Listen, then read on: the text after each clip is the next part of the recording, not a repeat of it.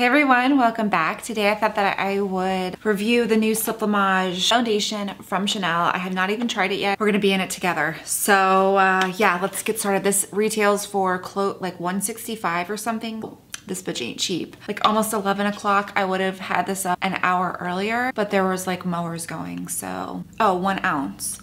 And then it also comes with a brush, which this is actually a pretty nice foundation brush, so maybe I'll use it. It's angled and see how this works because it actually feels really nice. So maybe they like jacked up the price because this is, you know, like 50 bucks or something. Seriously, for the price, you should get a very nice brush. If you don't know anything about like the Sublimage line from Chanel, it's kind of like their expensive, it's like the most expensive line within Chanel. Like you can only get it at chanel.com and I think Saks. Initially it was just Saks when I like used to work there, like not even Nordstrom carried it, but now I think like more places are carrying it. I'm in the shade 30 Beige, which is more of like their neutral yellow tones. If you go to like beige rosé, I believe that is more pink and red undertones, which is not for me. I'm gonna prep my skin. I'm gonna put on the Glam Glow moisturizer. This is the Volgasmic. I really like this moisturizer for blurring. It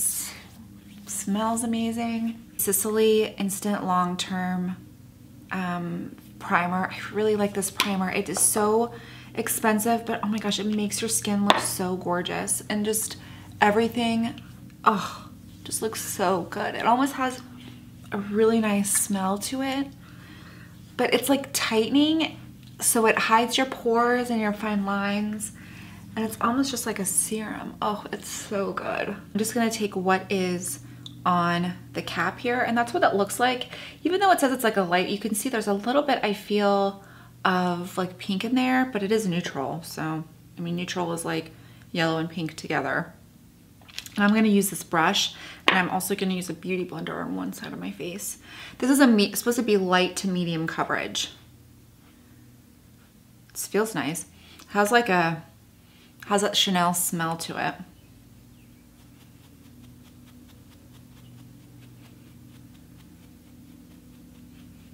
It's a pretty good match, actually. It's a really good match. This brush is pretty nice. Oh my gosh, it looks, that's pretty. That's really nice.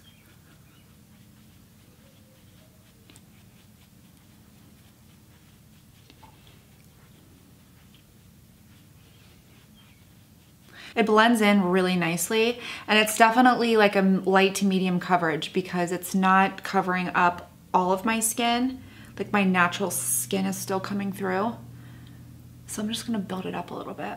So let's just use a beauty blender, which I don't know if I really want to since it's already like light. It's gonna sheer it out a little bit more, but let's just see. That blends really nicely.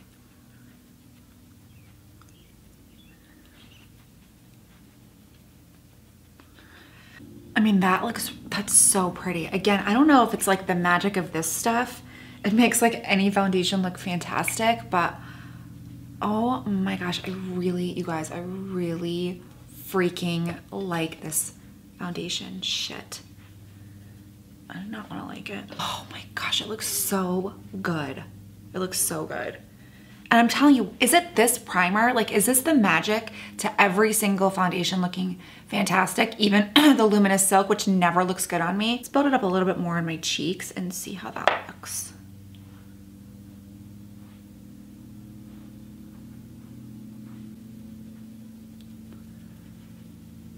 Oh my gosh, it looks so good. Even when you build it, it's still like covers so nicely. Oh my gosh, I wonder if this is gonna look good throughout the day. I wonder if it's gonna hold up well. We're gonna find out because I'll probably take my kids to the pool.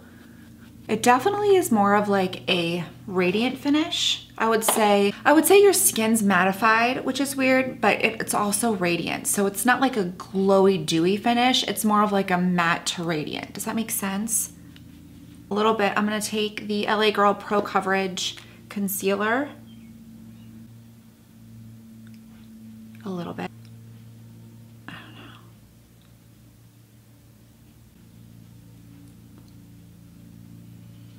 know. everything with the La Prairie powder. This is a great setting powder, especially for summer because it's mattifying. And it's really, really good for aging skin.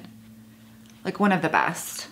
Doesn't make you look cakey or anything. For bronzer, I'm just gonna use a little bit of MAC's Give Me Sun.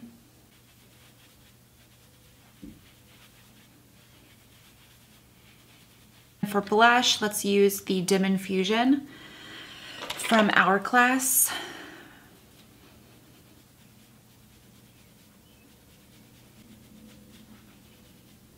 I don't know why I'm doing a bit, like, I don't even know why I'm just like doing a full face because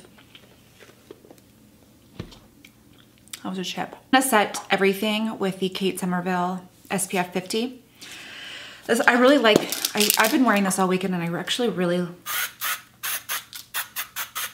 like it. Ignite Gloss from Hourglass.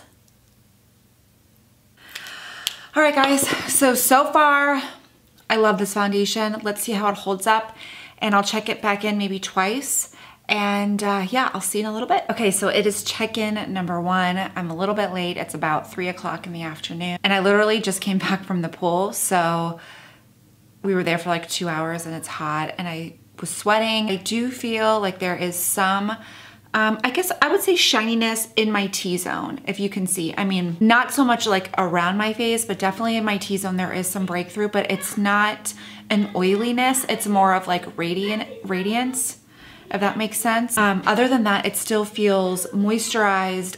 My skin doesn't feel tight at all. It feels really comfortable. I don't feel like I'm wearing anything, and I really love the way that it feels. So yeah, except for just like a little bit of, I don't even want to call it shiny. It's more of just some radiance. So you could blot if you wanted to, or, you know, you don't have to blot if you just want to keep the radiance factor. So I actually feel, this is kind of weird, but I kind of feel like it almost got lighter throughout the day and not darker, which is kind of strange. Like I feel like it matches me more now than it did when I first put it on. So I don't know if that's just like the natural oils on my skin mixing with the foundation, if that's weird, but it definitely doesn't oxidize darker. If anything, I feel like it matches better, or maybe it gets lighter throughout the day, which is so strange, but I kind of feel like that's what it's doing. So I'm gonna give it a few more hours, maybe after dinner time I'll check in and I'll see you guys then. So I think it's safe to say that I love this foundation. It is the end of the day.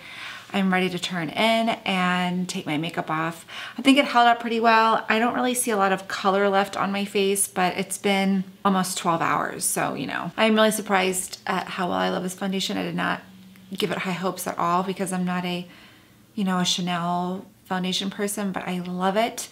Let me know what you think. Definitely like and subscribe, and I will see you guys next time. Bye.